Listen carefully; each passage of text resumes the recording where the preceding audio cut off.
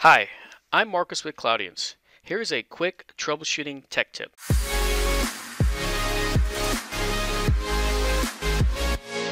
Sometimes we have this issue with Drive file stream, and it's pretty common where it does not start or does not boot when your computer turns on.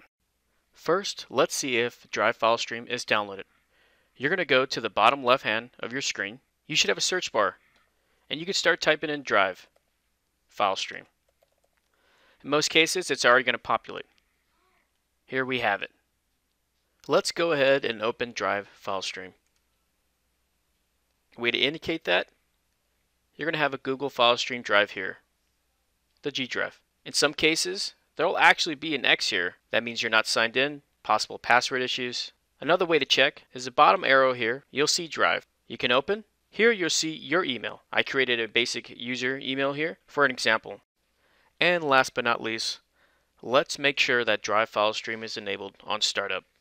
And this is how you do it. Control-Shift-Escape. That's going to open up Task Manager. And once again, that's Control-Shift-Escape. Then we're going to head up to our Startup tab. We're going to see Google File Stream. We see the status here is enabled.